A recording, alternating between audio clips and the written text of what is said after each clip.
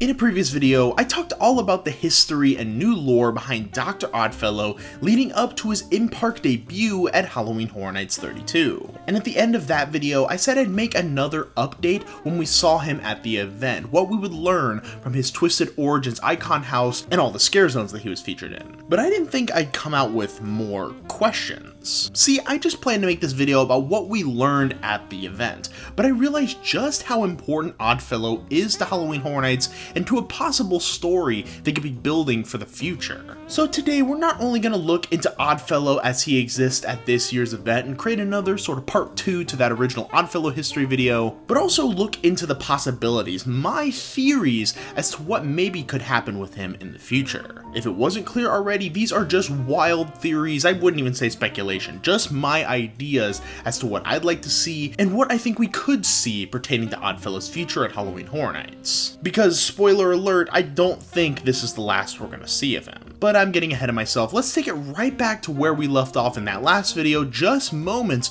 before HHN 32 began. So where to start with Dr. Oddfellow this year? I guess the best place to start is talking about his look, because this is something we weren't really sure about before the event started. Upon entering Halloween Horror Nights 32, we of course got a new different look for him than what we previously expected. Lots more frills in his costume, including a slight redesign to his coat and cane, both of which hold some significance in his battle with Jack the Clown. Although I should be clear, this is not the original Ringmaster coat that Jack ends up stealing, this is a brand new one. And as far as looks go, we also did get a more defined look of his pre-Dr. Oddfellow days in Jungle of Doom. We also learned with some new narration added like a couple weeks ago that this is the origin of Oddfellow's quest for immortality and power to be the most powerful being in this universe or any other one. So this is really where Oddfellow's story begins, and with this narration I guess it makes it a little clearer that all the scare zones do tie into different time periods in Dr. Oddfellow's life. We already kind of knew that,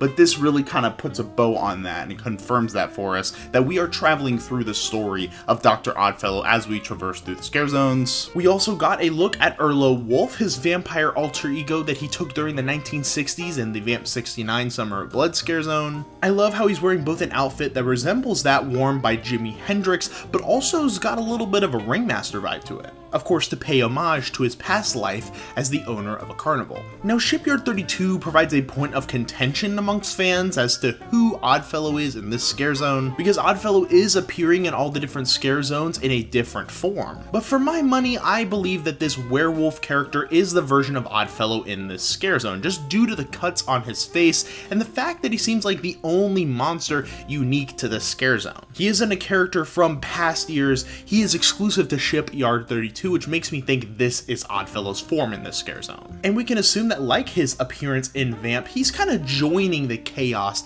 of the scare zone to hide within it, to sort of release the monsters and remain incognito the whole time. As far as Dark Zodiac goes, it's said that the scare zone takes place after Jack kills him in 2007, as he's transported there in sort of a limbo state. But like Shipyard, it looks like there hasn't really been a confirmed Oddfellow, but sound off in the comments if I'm missing him in this scare zone. I just really haven't picked him out. While scare zone appearances aren't super consequential, I think it's good to visualize some of the backstory we learned before the event began. That being said though, let's jump over to Dr. Oddfellow's Twisted Origins, his icon house, and here we got lots of little nuggets and Easter eggs and lore that I really want to talk about. For one, the backstory of this house specifically has become a bit clearer as we've been able to go through it. Essentially, Dr. Oddfellow's Grand Circus and Exposition, which may or may not be linked with his Carnival of Thrills, hosts these pretty mediocre daytime shows with the real action happening at night. So Dr. Oddfellow, being the little trickster that he is, invites you to the nighttime show. The facade brings you to the back of the carnival, where you see all kinds of props including wanted posters for Jack Schmidt, as well as Dorothy Richmond, who may be Chance, as she also has a tie back to Oddfellow. As you go in, you essentially go into the carnival through backstage areas, so you see the exhibition of the striking acts of distortion, you go through a makeup room, and then shuffle through some tight corridors with heavy fabric as scares come from each side. We see that the Zodiac distortion that was mentioned in the lead up to the event is brought to life as Oddfellow is creating these animal-human hybrids to emulate the Zodiac signs. However, most important for this video and Oddfellow lore is that within this house, in a very brief moment projected through shadows on the wall, we see Oddfellow kill Jack and stuff him into his box, which is also a prop within this house. The moment that is so important to not only the lore of Dr. Oddfellow, but Jack the Clown is brought to life in this house, and I think that's the biggest takeaway from the Twisted Origins haunted house. We didn't get any crazy twists or really shocking new details, but this entire house gives us a visual, a representation of this important moment, the moment in which Jack dies and Oddfellow becomes immortal. This is the epitome of an origin story haunted house, and I think they nailed getting the grungy atmosphere and spooky tone for this setting that they really needed. Other than that, we didn't learn a whole lot. Not a lot of shocking revelations here, but ever since going to the event and seeing Oddfellow in the flesh, my mind has been racing with questions and theories about how his story is going to continue, because honestly, I don't think he's a one and done this year. For one, Dr. Oddfellow is a character that's made by his presence, a presence characterized by him being a live, mic'd up character. You can talk to him in the front scare zone, ask him questions, get those interactions in an almost Jack or Chance sort of way. He's a very personable guy no matter how twisted he is, so why would they put that much effort in if this was his only year having some kind of role at the event? Also, that being said, he is really popular. A lot of it has to do with that interactive element, but he's very charismatic in a way, I'd argue, unlike any of the other icons that we've seen before. He doesn't feel like he's trying to be the next Jack or the next director or caretaker. He's got his own vibe that feels super fleshed out, even though this is his first time appearing at the event. Plus, this is quite possibly the most original lore-heavy year we've had this decade, and considering Oddfellow's connection to greater HHN lore, especially to Jack the Clown, aka the icon of icons, this lore has to be building to something. I just don't see any reason for Universal to take all of these factors, take this great character, and just never revisit him again. So long story short, I absolutely think he's coming back, but how? Now here's where we truly start theorizing, and even though there have been some interesting things said by Oddfellow himself, I'm not taking anything that he says in the front scare zone as official canon unless Universal says so we're just gonna operate with a clean slate. So here's the big question: how does Dr. Oddfellow fit into a world of established icons, especially when the main icon of the group is his worst enemy who doesn't know he's alive? Well, the first option, and least likely, is that he just assimilates with the other icons into Fear's Lantern. Like I said, this is truly the least likely option just because of Oddfellow's self-serving attitude. He also doesn't really seem like someone who'd want to serve under a higher power, aka Fear, especially if he's been spending his whole life trying to gather extreme power for himself. Plus, I don't see any world in which Oddfellow and Jack get along. Part of the appeal of this story is the rivalry between the two,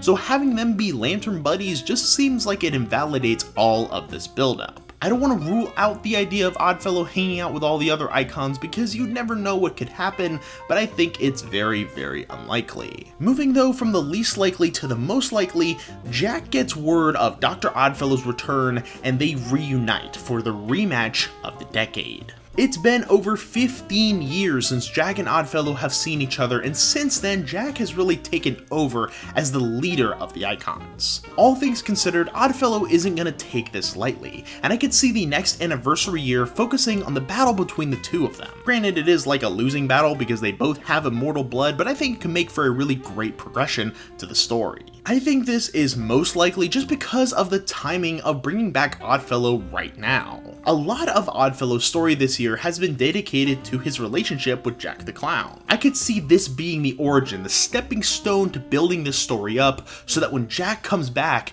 he has a worthy adversary. As far as the other icons go, I think they could either create a two-sided battle in which some icons join Jack and some join Oddfellow. I think that could be really interesting. Or they could kind of just sit on the sidelines and watch the chaos unfold because they are all, you know, obsessed with Carnage. Again, I think this is pretty likely. They've been really nailing the Versus House format with Legends Collide last year and Dueling Dragons this year, so that could be a really cool way to execute Oddfellow v Jack House. Again, I'm not saying this is actually happening, but I think it would be really cool. I think it could be something they're setting up. That's just me though. However, there's one more potential option that I personally would really want, but I don't think they'd go for this completely. However, I could see certain aspects of this slipping into whatever they do with Oddfellow. And that is Oddfellow versus Fear, aka all the icons versus Oddfellow. Oddfellow is someone who seems like he doesn't like to waste times with petty brawls. He's after immortality, big stuff, ultimate power, and Fear's Lantern could be the next source of power for him. It not only is a very powerful artifact, but it would also give him power over Jack, his main enemy. Realistically, Oddfellow is ridiculously powerful, and it seems like Fear is the only being that's at a similar level to him. I mean, bro literally took over the entire Zodiac dimension. He's got a lot going on. I think this could be a great way to reintroduce Fear, maybe with a redesign or a new spin. I know he's not the most popular icon, so maybe this can kind of bring him back, give him the Pumpkin Lord treatment where he's a kind of a little bit of a different vibe, but still the Fear we know and love. It could take a similar approach like Oddfellow vs Jack, but I envision it being bigger, bloodier, and almost like a Horror Night spin on something like Deadpool kills the Marvel Universe. The only thing I think holding this back would be the canon implications, because a lot of fans wouldn't really be all about their favorite icons getting, you know, killed off. But that's pretty minor. Canon isn't really a big deal with Halloween Horror Nights. It's been rewritten before. And I don't see, let's say if Oddfellow kills the Caretaker, I don't see where that Caretaker's just gonna go away forever. So I could see part of this happening, maybe with Fear being involved, but I think it's kind of in the middle as far as likelihood goes. And that's really all I have for this video. This video's kind of a little bit of everything. I wanted to do an update on Oddfellow and like the lore, because I did promise it at the end of that original video, but there isn't that much to talk about. It's really just kind of the looks that we got from this year's event, which are still pretty interesting. But I've been hearing a lot of discourse amongst the fans as to what's going to happen with Oddfellow, what are sort of the ties, and maybe once we get some more information later on, I could do an update to this video and expand more on one of these theories. Regardless if any or none of these ideas actually happen, I'm still super excited to see what Halloween Horror Nights does with Dr. Oddfellow. I think he's such a great character. I think he might be my new favorite icon? I don't know, it's hard to say, but I really do love Oddfellow as a character, and I love how he's been integrated into this year's event with all the lore. But I just kind of wanted to throw these theories out there and see what you all think. Let me know in the comments, what do you think is the future for Dr. Oddfellow? Do you think he's gonna come back? Do you think he's done?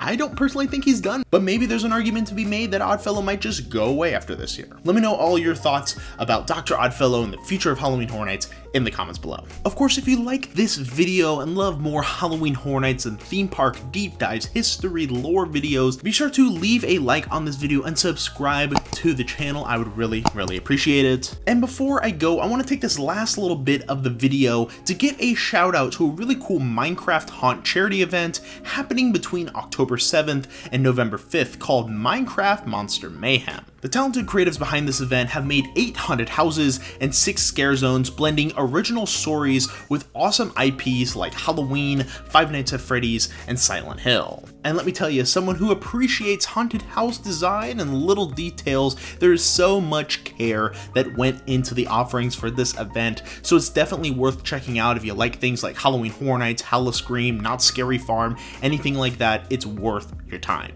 And like I said, this is a charity event with a drive benefiting the Zebra Coalition, which is an organization aiding LGBTQ+ youth ages 13 to 24 facing isolation and homelessness. If you want to learn more, I'm going to leave the Minecraft Monster Mayhem Discord as well as their other social medias down below. You're going to want to go on that Discord if you're at all interested in this event. And I just urge you to go check it out if you have any additional questions or just want to attend the event itself, beginning again next Saturday, October 7th. And that's all I got. I want to thank you all for watching this video, and I will see you all in the next one, which is probably going to be an in-park video, maybe another deep dive. Who knows? We'll see. Anyways, I'll see you in the next one. Have a good one, and take care, everybody.